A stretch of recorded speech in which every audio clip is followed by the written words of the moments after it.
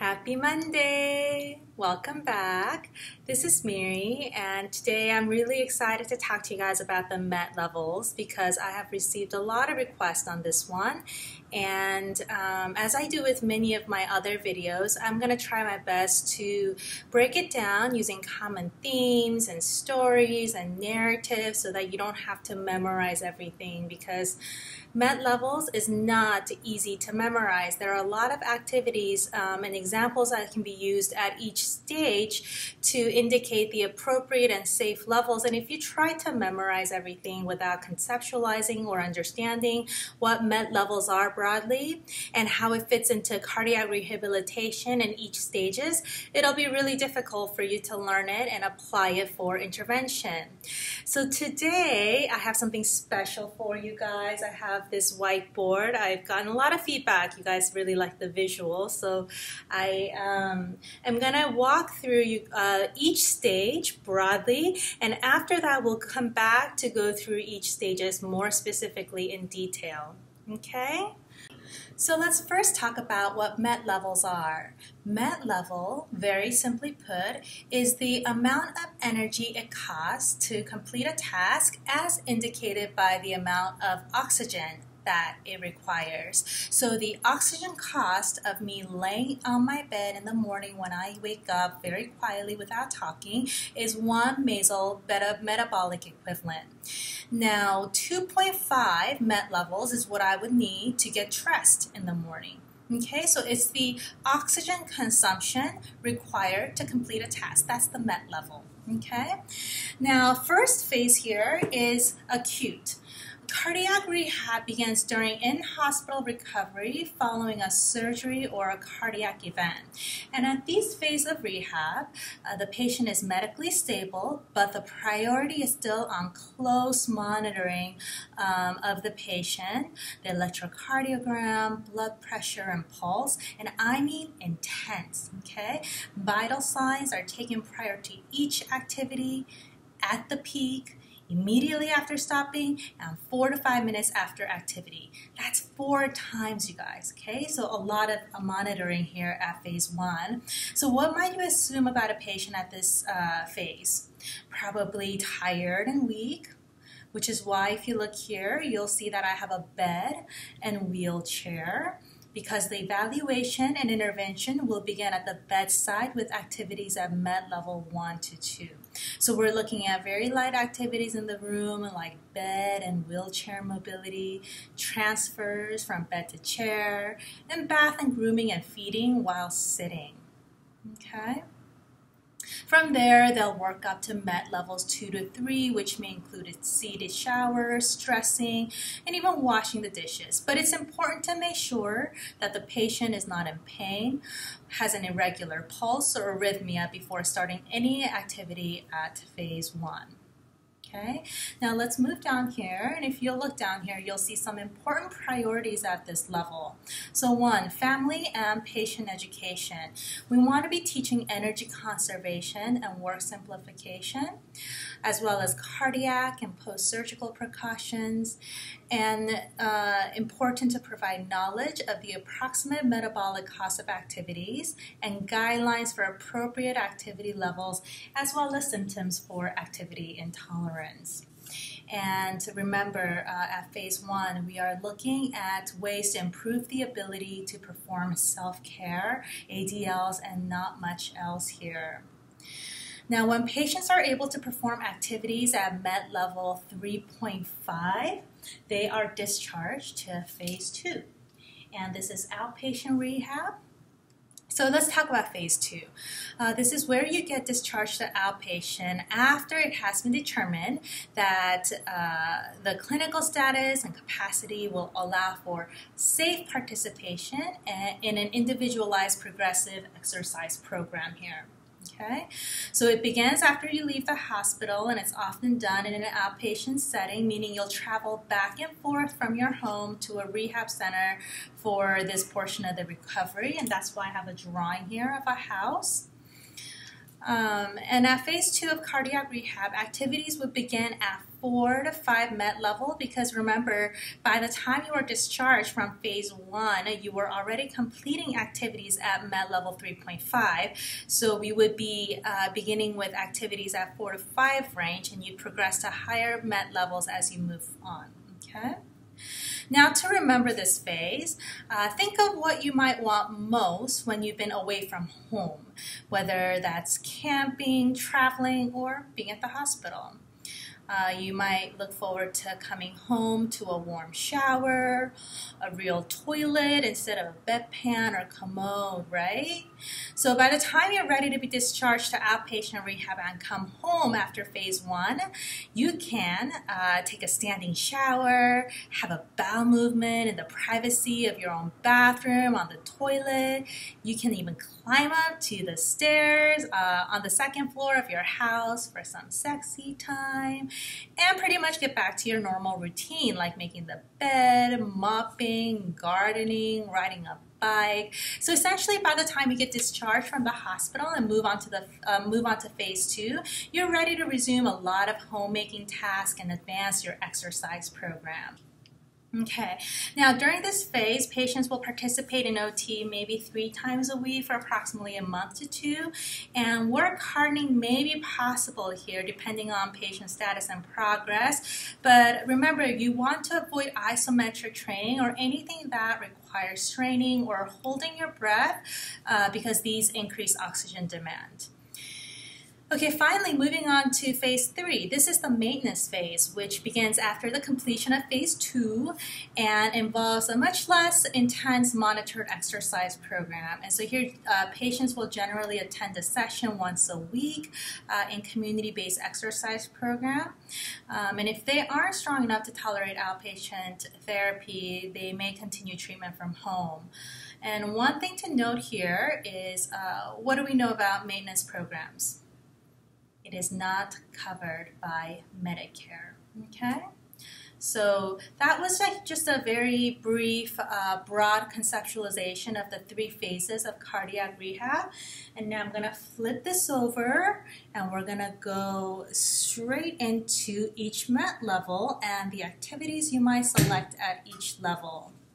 Now this is a much dreaded content area, but look how fun this looks. I have all these images here to help you guys remember this and make it fun. Now as I go through each level, it's important that you try not to remember every activity, because really there are thousands of activities that can be included at each level. So just understand why certain activities might be appropriate and safe, because the goal should be to use this as a reference to help you determine the approximate level of energy required to perform certain tasks so that you can modify activities and ensure the right amount of energy needed to safely complete the task. Okay, so this is really important for you to consider as you learn the MET levels. And even if you can't remember everything, having a broad understanding of energy costs and conservation principles will help you sort of fill in the blank when your mind goes blank. All right, so let's first start with the 1 to 2 box here. Now, you'll see that I started at 1.5 because if you'll remember what I said earlier, 1 is at rest. So that's when you're laying down quietly without doing anything. So in terms of activities, let's look at these images. We have an image here at the top of a transfer, because this is when we are still very low on energy and working on transfers, performing self-care activities while seated, right? So while static standing is possible, it takes a lot more energy to stand than sit, so patients would be seated. So think of all the things you could do here while you're seated: desk work, sewing, knitting, etc. Okay? Moving to 2 to 3. Now, by the time patients get to MET level 2 to 3, they can take seated sponge bath or seated warm shower. And seated because standing takes more energy. And remember that heat or humidity will make the hard work harder, which will make breathing more difficult. And cool water or cold water will chill the patient and require more energy, which is why we start with warm bath, okay? There won't be any hot showers until you get to at least MET level 4. But what does happen at 2 to 3 that's important is dressing. So patients can dress and undress themselves between levels 2 and 3. And one thing to note, be mindful that upper extremity movements like raising the arm takes more energy than lower extremity movements. So we want to avoid a lot of overhead movements or positions that hold our upper extremities overhead for long periods of time. Some activities you can do here include light woodworking, dusting, washing the dishes, and you can begin to play a lot of instruments here at this level, okay? All right. Levels 3 to 4, you can finally take a standing shower. So at level 1, you are in the bed resting, maybe using wet wipes to clean your face. And at 2, you were seated at the sink or taking a seated sponge bath. But by the time you get to 3, you're standing to take a warm shower. And notice warm, we're not taking hot showers yet, but you are standing. By the time you're between 3 to 4, you can do most household chores like making the bed, sweeping, mopping, doing some light gardening. So in terms of recreational activities, you're still taking it easy with things that don't require a lot of exertion, but you could do, I don't know, fishing, sailing, archery, okay? So levels 4 to 5. This marks the stage when you can finally have a hot standing shower. Okay, so by the time you can take a hot shower, you can also engage in activities like golf, carrying your own clubs, while golfing, badminton, table tennis, tennis doubles, and you could go dancing and do some light carpentry. Okay, levels 5 to 6. Here at Med Level 5, we get a nice break. It is sexy time. All right, so one way to remember this is to remember that level 5 starts with F, and think of all the words that begin with F that's associated with sex or some sexual innuendo. Fun, flirty, freaky, fetish, I don't know. It's getting rated R now, but whatever you can associate to remember this stage. Let's just say that by the time you can have sex, you should be able to make your own bed, change the linens, and wash the dishes, unless of course there are other factors not addressed here, okay? Now that was a lot, but here's another way you can break down the information from 1.5 to 6, okay? Now, you'll see that I have color-coded some of these activities. In red, you can make a narrative of how you lead up to sex. So first, here, you gotta know how to dress and get undressed, right?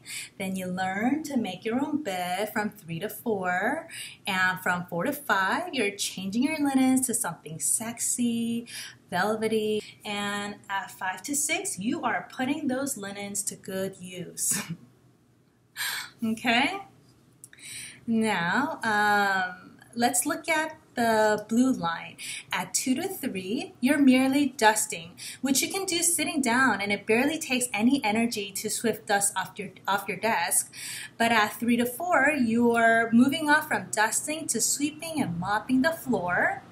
And at 4 to 5, you're raking the leaves and weeding. Then at 5 to 6, you're shoveling and digging.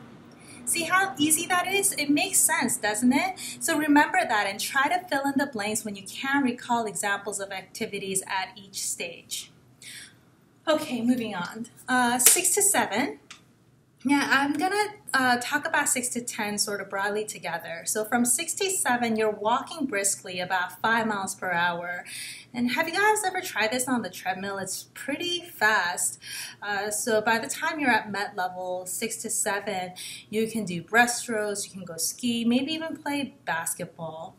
And from 7 to 8, you're jogging, but still keeping it at about 5 miles per hour and gradually moving to 5.5 miles per hour at levels 8 to 9, which would be considered running. Then when you get to 10 And plus, you're pretty much running quickly, fast, and even may be able to participate in recreational activities competitively. Okay, so that's it for med level. See, it's not hard. I think all of us kind of freak out when we talk about the med levels, and it seems like this mysterious concept, and we have trouble remembering the activities. But it's important to understand why certain activities might fit at each stage. And before you try to break it down from 1 to 2 to 2 to 3, understand what acute cardiac rehab looks like, what the outpatient rehab might look like, and then fill in the blanks after. It'll make it a lot easier for everything that you study if you can break it down conceptually and really understand what it is you're trying to do as you guide your patients through assessments and intervention. All right, have a great rest of the week, and I'll see you guys next time. Bye.